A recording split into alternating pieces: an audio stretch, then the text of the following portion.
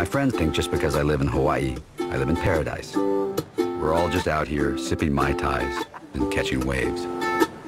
Hell, I haven't been on a surfboard in 15 years. 23 days ago, my wife was launched from a powerboat and hit her head. And as if this weren't enough already... You might not be able to hear this right now, but she was lonely. Who is he?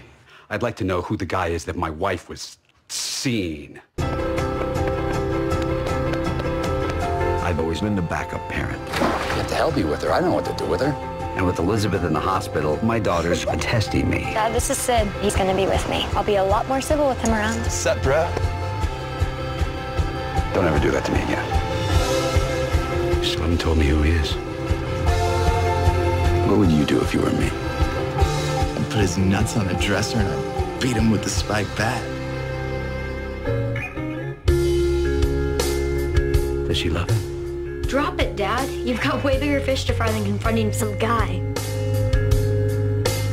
Well, what you've been going through, that's a tough deal. I'm just trying to keep my head above water.